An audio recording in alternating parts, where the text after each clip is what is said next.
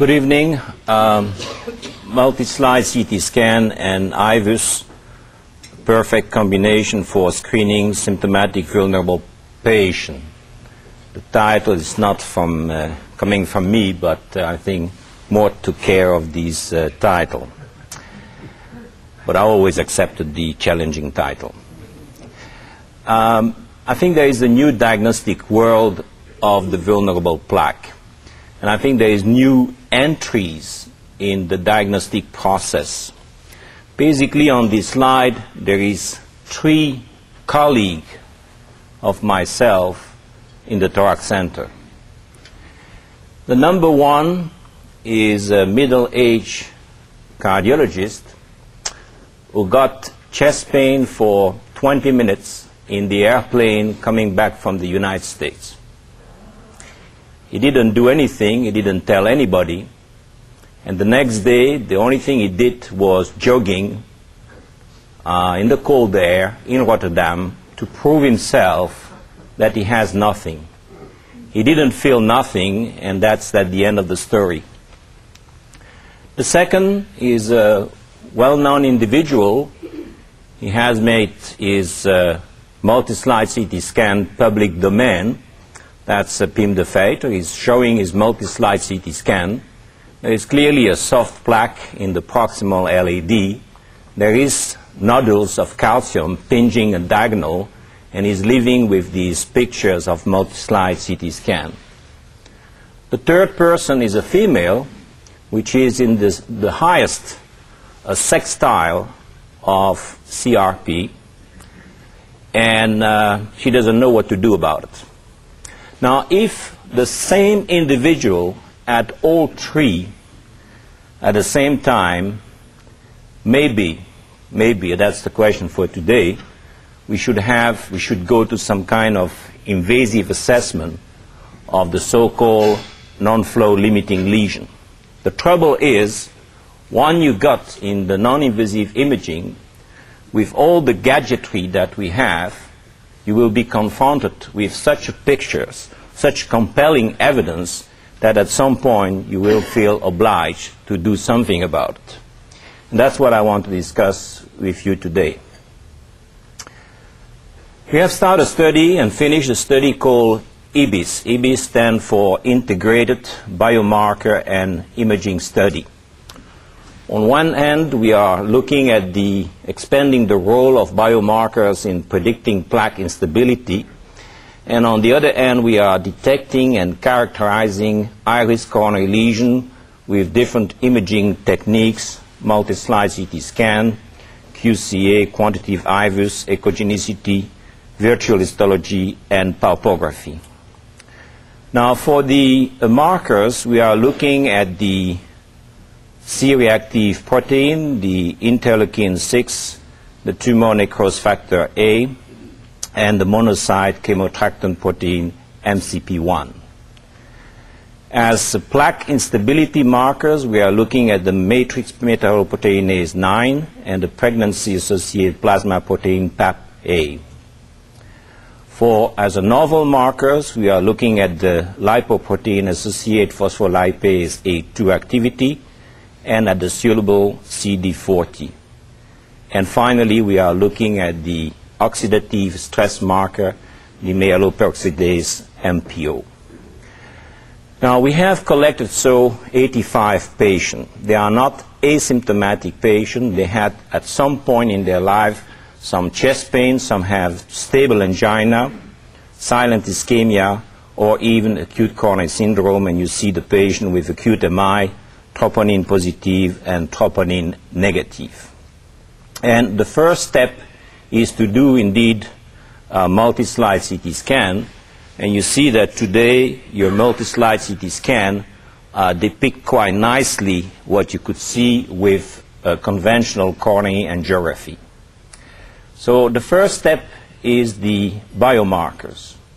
And it's amazing to see that in these population with stable, unstable, and acute myocardial infarction, we see, this is a logarithmic scale, mind, we see tremendous significant difference between the stable, the unstable, and the acute myocardial infarction for high sensitivity CRP, and for the interleukin. The other parameters does not show too many difference except the metalloproteinase, which is significantly higher in patients with acute myocardial infarction. Now, I must tell you that I've been shocked by what we call the proteomic revolution. Basically, in these 85 patients that I have shown you, all of them have all these parameters, and we are working with cluster test statistics to see what it means. But that's feasible today. Now, the patient I show you, the coronary angiogram and the multi-slide CT scan, has this profile, which is very difficult to explain. Everything is within the range except the metalloproteinase 9, which is clearly outside the range. The next step is to do the multi-slide CT scan and the coronary angiogram. I've shown you these pictures. You see the resolution of the multi-slide CT scan. You have this nucleus of calcium. You have certainly some soft material in the vessel wall of these patients. And if you do the coronary angiogram, you will find a lesion of clearly less than 50%. In this particular case, 38%. But if we do the statistic of the 85 individuals that we have studied, basically the diameter stenosis on average was 26%. We are clearly addressing lesions which are non-flow limiting. Now, the next step is IVUS with tissue echogenicity. That's the region of interest, and that's basically what we saw in these patients. And as you see, there's a lot of material in the wall, and clearly there is a reduction of more than 50% in the EEM, in the external elastic membrane, and on systole and diastole you can appreciate the motion of this plaque. Now, if this is the proximal part, this appearance is quite disturbing. And as a matter of fact, if you look in more detail to this place, you start to visualize two layers which are apparently separated and which are highly suggesting some early degree of stage of plaque rupture. Now, when you do the IVUS of this region of interest in these 85 patients, you realize that they, on average, have a reduction of the external elastic membrane area of more than 50%. And as you could see, the region of interest, the short segment that we have analyzed, has a length of 33 millimeters. And you realize that in this short segment of 33 millimeters, you can have 1, 2, 3, 4, or 5 plaque, has been emphasized by a previous speaker. Now, here's the attempt to correlate the IVUS with the multi-slide CT scan. We are in the process of quantifying that. It's hard work for bioengineering group, but so far we define as small, less than 1 millimeter, medium 1 to 2, large more than 2, and you can define the Hounsfield unit in these plaque which correlate to the IVUS. And if you look at this population, we had a certain number of small, medium, and large plaque with or without calcium, and you could see in the mean value, the mean Hounsfield value.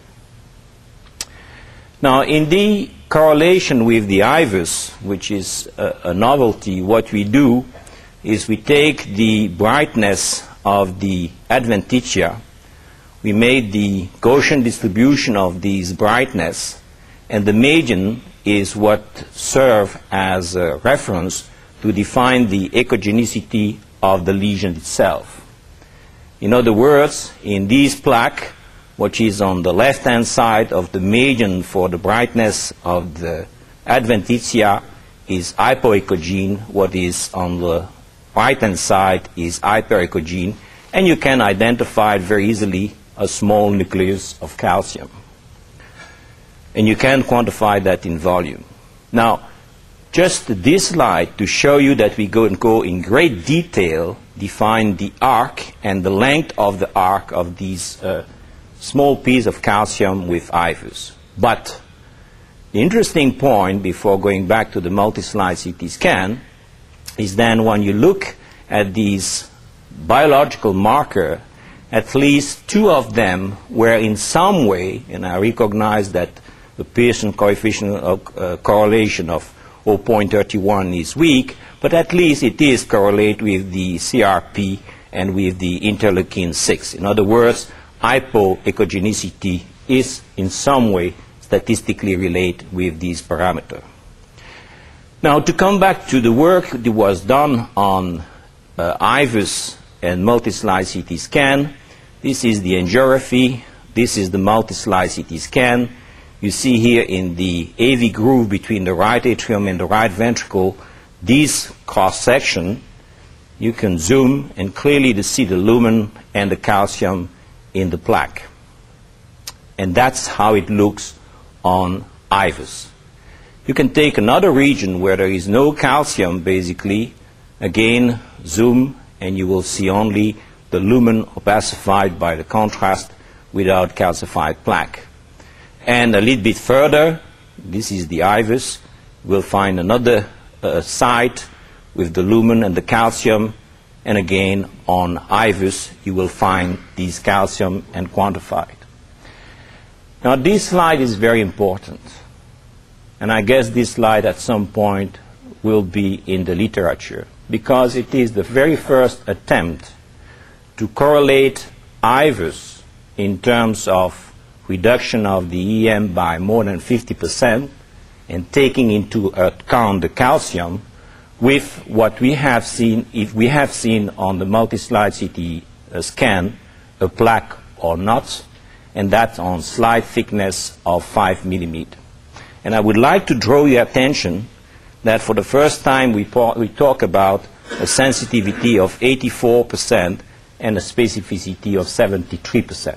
We are not talking about sensitivity and specificity of the multi-slide CT scan to detect a narrowing of more than 50%. We are talking now about something which is below 50%, between maybe 20 and 50%. It is a novelty.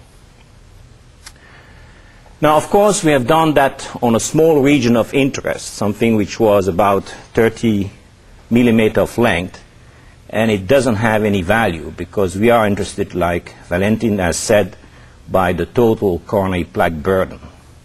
So this work has been done to look at the whole coronary burden.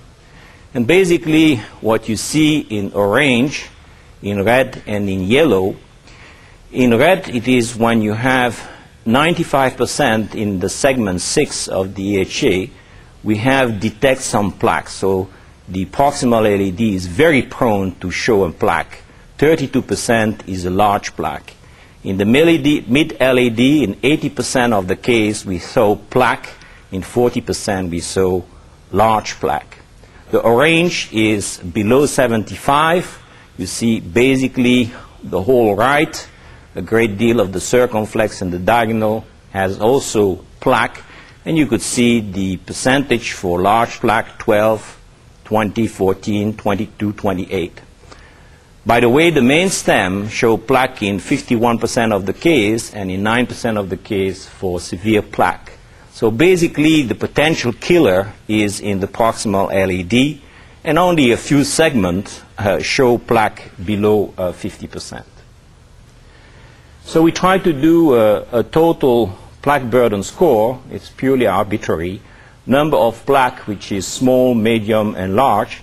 And we went to a total score globally of 15.5, non-calcified 4.2, mixed 5.6, and calcified 5.8. And then we went back to our biomarkers.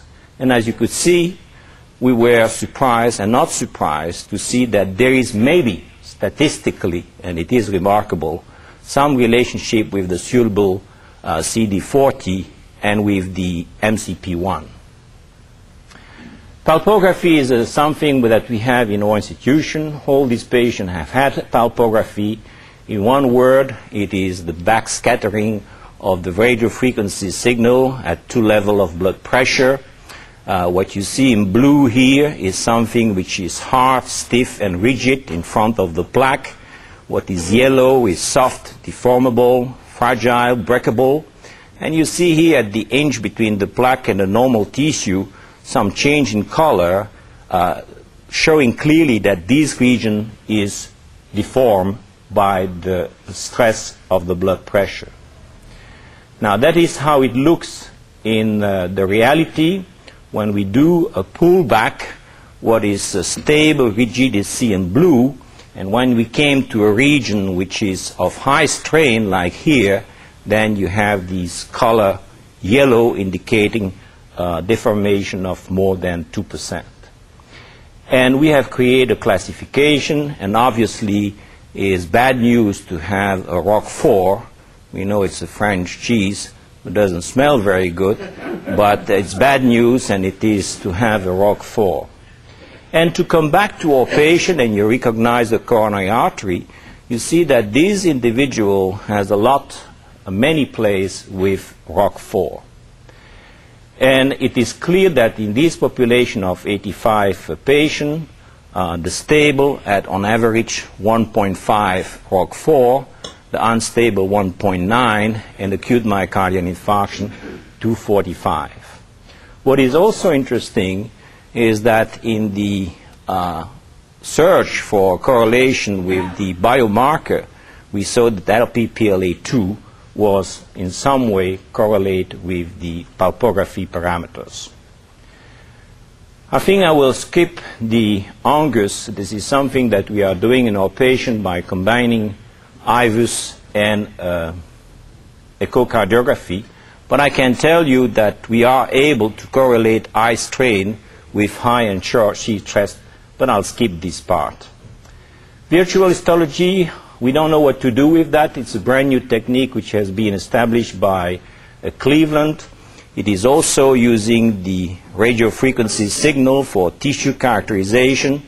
I will not tell you in detail, but clearly there is an attempt to use the IVUS information, the histology, and color-coded the cross-sectional of the IVUS in color corresponding to calcium, lipid core, fibrolipidic, and fibrous. There is very high expectation for these things. I think we have to be very, very critical, but certainly a lot of us are working currently on that issue.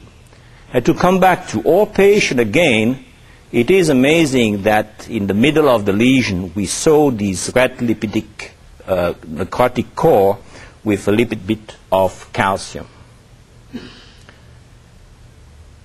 And it is tempting, at least we have done that with Jim Willison, to try to correlate more or less the library of virtual histology with the whole scheme of progression of coronary artery disease.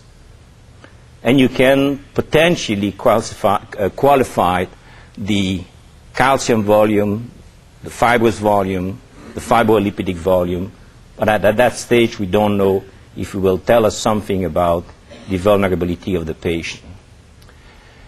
Thermographic is a very specific but non-sensitive tool. It has a hard time right now because it's very rare to find a place with temperature, with an increase of temperature of more than 0.09 degrees Celsius. And the optical coherence tomography is a superb tool, but is not available right now for clinical use. At least is that the instrument that we have been using for the last 18 months, which is a very small instrument. This fiber has 140 micron, the catheter is 1 millimeter, and the resolution of the optical coherence tomography is very high.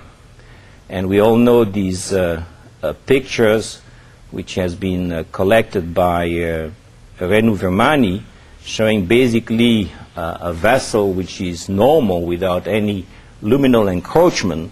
But if you look carefully in the vessel wall, you see many areas suggesting lipid necrotic material separated from the lumen by a very thin cap.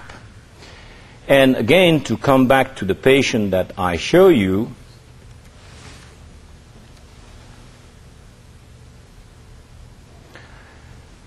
This is the patient that we have seen, and I'll let these things going in loop because there is two pieces of information which is quite amazing. The first one is that at some point you see something very thin here. You see some layer there which might be the media, but going back and back you find regularly this thin, and I would say, cap. The second thing which is amazing is there is a small vessel of less than 50 micron which is joining the lumen just at the edge of these crescents. We don't know the interpretation of that, but I would not be surprised that echo contrast would penetrate the vessel wall at that site and illuminate the vessel wall.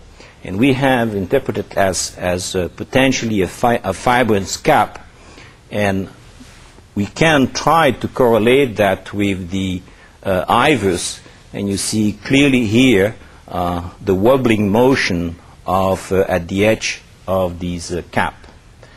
And that's remind me very much the histology of Renu-Virmani. So tonight I told you many things which are disturbing, which is basically work in progress. It is for me very difficult to make any conclusion. On one hand, clearly we are making the bridge between the non-invasive imaging, the total burden, and some biological markers. Certainly, if an individual has chest pain, a lot of biomarkers and disturbing pictures on non-invasive imaging, you may be tempted to go further for an invasive approach. There is no evidence-based medicine for that. It's purely preliminary, a kind of pilot approach. The next step is that, like in this individual, when you get confronted with clinical syndrome with a very high level of metalloproteinase, with many places where he has at that site an EM reduced by 50%, that you succeed in capturing these disturbing pictures of maybe a fibrous cap, that the virtual histology, the palpogram, and eventually the temperature confirm that you have something, it became very very difficult to resist to the treatment. And to be honest, in this individual with this lesion, we treated this lesion at that time after consultation of many people in the audience, including Renu-Virmani. Now what happens in these individuals 6 months later, that's the angiography 6 months later. If you look at the IVUS, because we use a drug-eluting stent, basically nothing has grown inside the stent. Although, I will tell you, if you do an OCT, you will see that there is a little bit neointimal hyperplasia in front of the strut, but this is very acceptable. The good news is that, this is the virtual histology, the good news is that if you repeat now your palpogram in these individuals, all these red spots suspect to be region of high strain basically has disappeared because you have scaffolded the vessel with the device. So there is probably some kind of device approach for this type of plaque. And finally, if you repeat the shear stress analysis before stenting and after stenting, as you could see, all these regions, these alternance of high shear stress and low shear stress basically has disappeared because you have again scaffolded the vessel. I have no conclusion tonight, but it's clear that we are making progress in the assessment of what we believe to be an unstable plaque, of a vulnerable plaque, of something which is on the verge of get ruptures. And we try to develop some kind of algorithm of treatment once you are so far in the game that you are confronted with the compelling evidence of all these technology. Thank you.